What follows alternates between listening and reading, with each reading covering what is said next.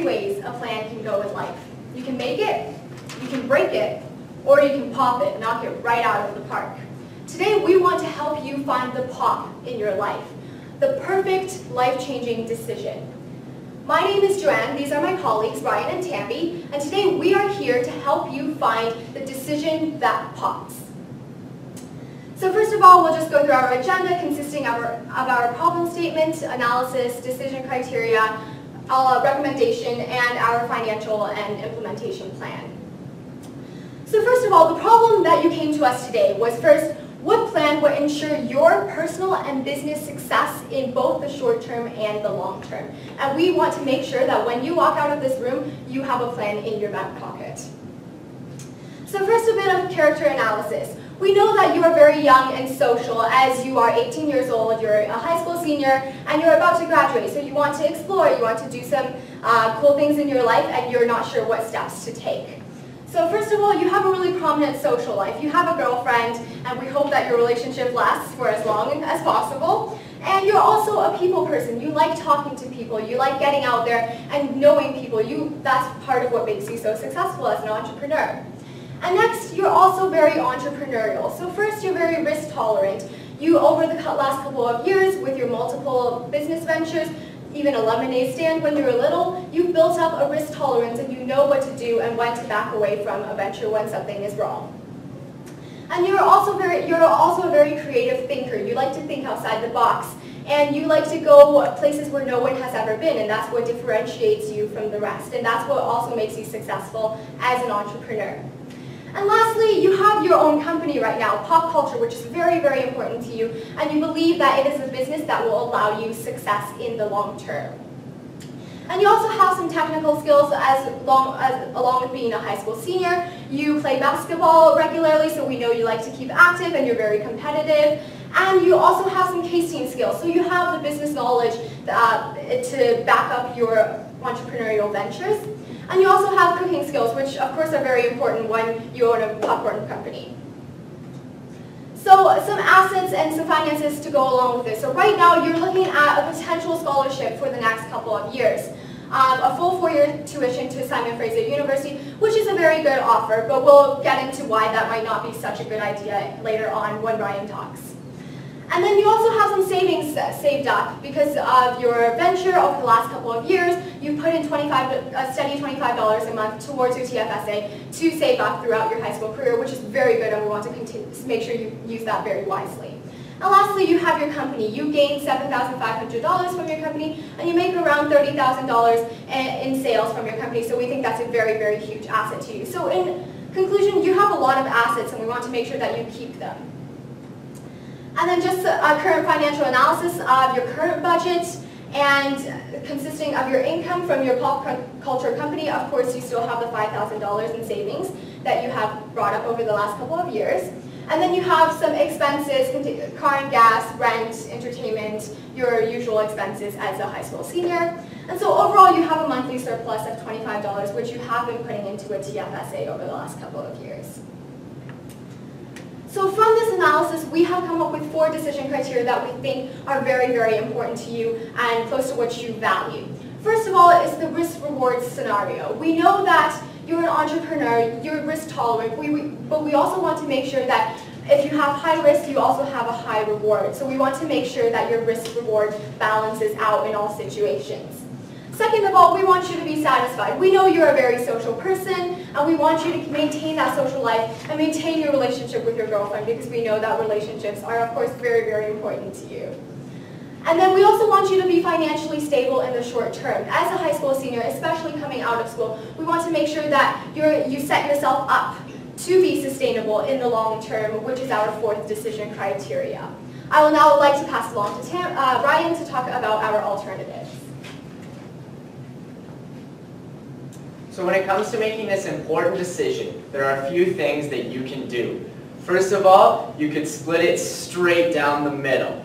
You could both own your part-time business, now located in Vancouver, BC, and go to school at the same time. It's truly the best of both worlds. This would fulfill your family's expectations, but unfortunately, you would have a bit of a lack of focus. You know, you're spending just a little bit of time here, a little bit of time there. Where are you really getting value if you're only putting like a little bit of your time in each little place? How are you going to move ahead with one thing? You would lose your network in your hometown. That's the biggest advantage to your current business. If you lose your network, you lose your clients. You're not going to have anyone to sell your popcorn to, at least for the first little while, and you'll lose a lot of revenue that way. And you could just potentially burn out. University is very demanding, you know, you're writing exams, you're studying very hard, and it can be very difficult to run a part-time business on the side of doing that. So this isn't a personally satisfactory plan because of the burnout, and also it's just not sustainable. Otherwise, you could be an unpopped kernel. Oh, I'm sorry, that was a bit of a corny joke. Let's get serious here. This one, of course, would mean that you would spend your full time at university at Simon Fraser there. Just imagine this life. Oh man, it's so great, right? And you could fulfill your family's expectations. You'd be able to use that financial assistance that you have. It's a great opportunity, right? You could take advantage of that. But unfortunately, you'd completely lose your business. I don't know how you're ever going to get back in the popcorn industry once you leave that. You wouldn't be satisfied as an entrepreneur. As Joanne mentioned earlier, you're an entrepreneurial person. You want to satisfy yourself. If you don't like something in life, you're not going to stick with it. You're going to end up wasting your time. We don't want you to waste your time, no. And you're still going to lose that network. Everyone that you've connected with through your popcorn business. So therefore, this is just a risky plan. There's just not enough reward there. Going to university is for people who don't know what they want to do, people who just want a straight path. You're not like that. So it's just risky for you. And it wouldn't satisfy you. You could end up dropping out of university just because you're not happy there. So we present to you our recommendation, the perfect pop. All right? The perfect pop. Now, you would pursue your pop culture business full-time in your hometown.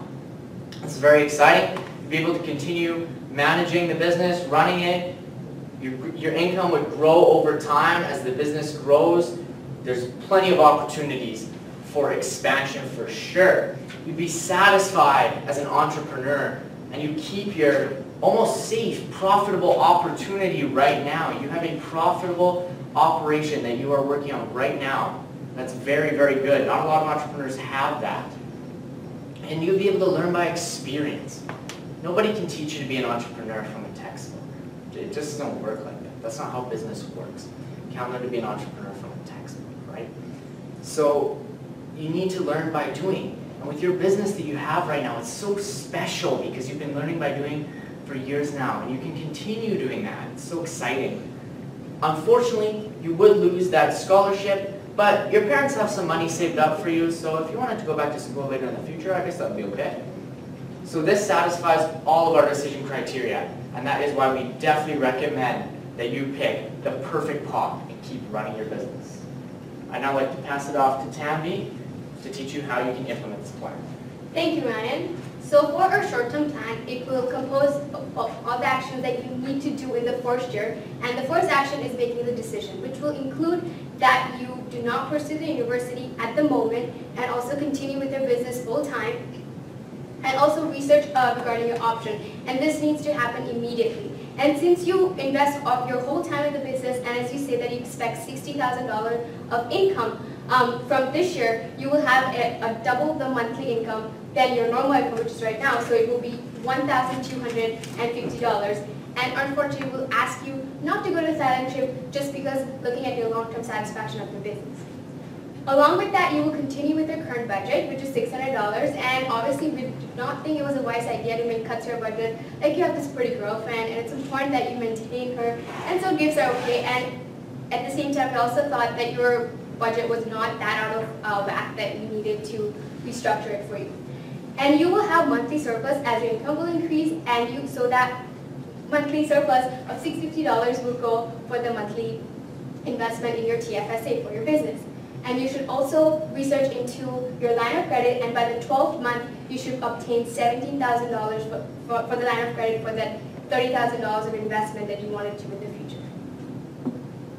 In the medium term, in the second year, you will have an expected income increase, because as you make that investment of $30,000 at the end of first year, you will have an expected increase of $30,000, which we hope to see in your successful business. And so from the 13th month, your income will increase per year to $22,500.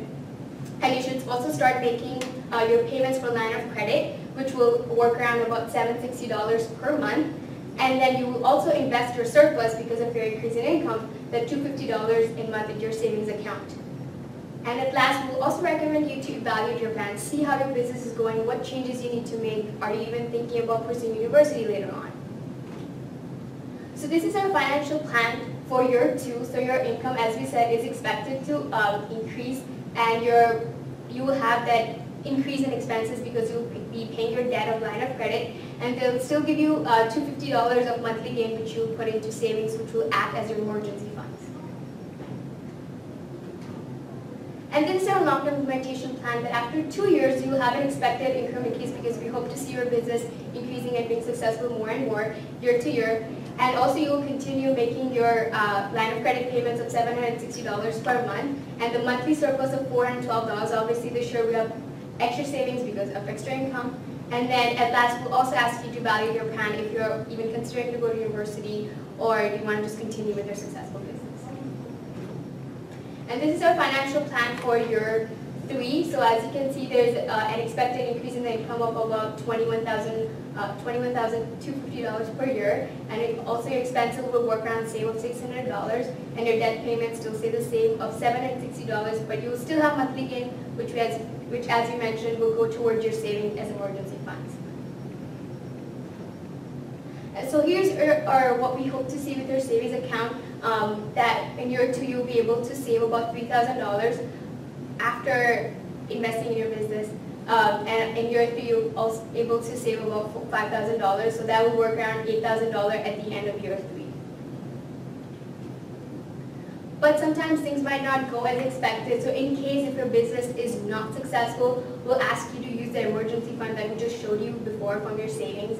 And if you're not able to get a loan that we expect you to get to do that $30,000 of investment, you might have to take more time to save for your business. And lastly, if your parents are not happy with you just pursuing full-time business and ask you to leave the house, hey, you got a girlfriend, you can move with her, you can share money, and it'll work out fine, and then you'll still utilize more time to save for your business for that $30,000 of investment. And now, I would like to pass it on to Joanne to provide a closure to our presentation. All right, so the problem you approached us today with was what plan would ensure your personal and business success in both the short term and long term. And we wanted to make sure that you would be able to do that. So the plan we have proposed to you, the perfect POP as we aptly named it, is first to focus on your business. We want you to focus on one thing and really pour your energy into that. And because we know that you're a very entrepreneurial person, we know that you enjoy your business and you think it would work out in the long term, and we agree with you, we suggest that you would focus on your business first. And then you would spend your time saving your money for that first year, because as you are pouring more time to work full time in there, we think that you're going to make more money. So then you'll be able to save up enough money to pay off about half of the loan. And then the rest, we suggest you take out a line of credit. And then with this, eventually in the next 2 years, you'll pay off your loan and be able to save for an emergency fund. So what does this give you? What impacts are you going to get?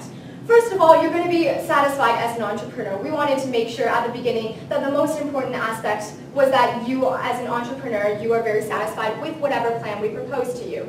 And second of all, you get to profit from your business. You get to receive some money. We don't want you to be out doing nothing for the years that you do after high school. We want to make sure that you're earning some money so you can buy a necklace for your girlfriend once in a while.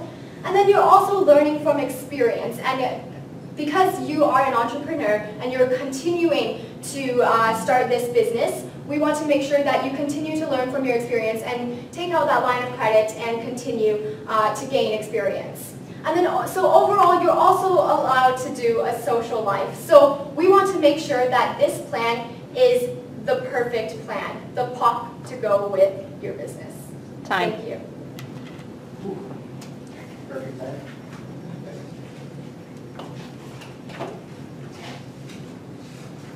That was the last slide? Yes. That was. Yeah, it's very, very interesting, very nicely presented.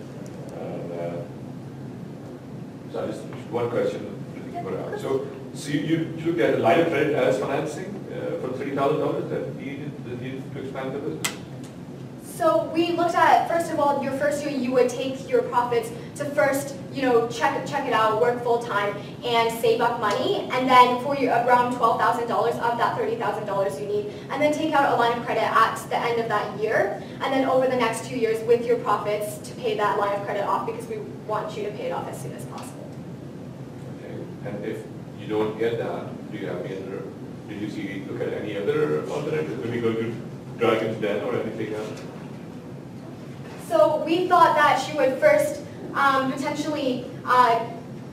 potentially use more time to save. We know that you're saving $12,000 in that first year, right? So we know that your business might expand the next year, and you'll be able to save up more money without first investing that $30,000 back into your business. But as you've mentioned, you've done some research already. You could potentially get a government grant. You could go to Dragon's Den if that's something that you think is very possible. It's really up to you, but we think that if you wanted to save up more, that you could do that, but there are lots of options open to you, so you can really do what you want. So, awesome job. So I'm Oliver, I'm super stoked because I wanted to follow my passion. But the one thing that I think is evident is that I do have some challenges when it comes to personal finances. So I'm all about kind of learning and failing, but what would you do to kind of mitigate some of that around my personal finances and kind of help me out there? So based on what you've told us that you're spending right now, as long as you stick to a strict budget, which does, by the way, include several exciting things like entertainment budgets and food, gifts for Katie, then you will be able to make this work. For the first year, it will be a little tight, but you're fairly young and you still have your parents' support, so you should be okay. And then after you have your emergency fund to rely on if anything goes wrong.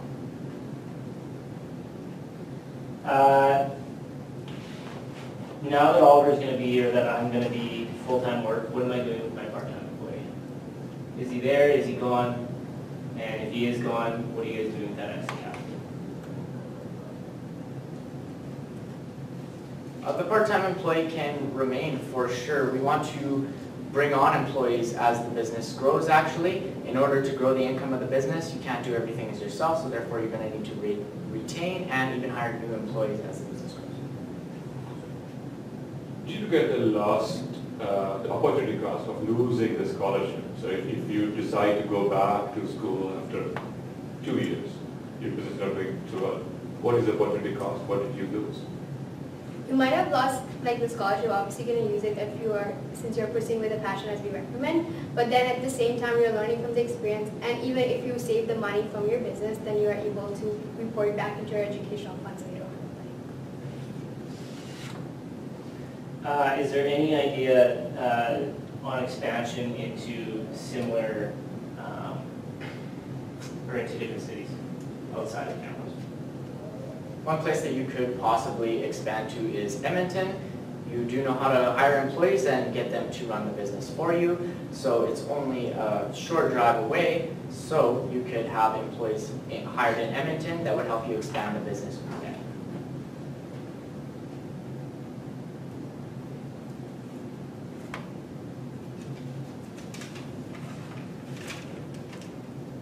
How did you weigh out, so just in terms of learning by experience versus education, what made you kind of factor learning by experience?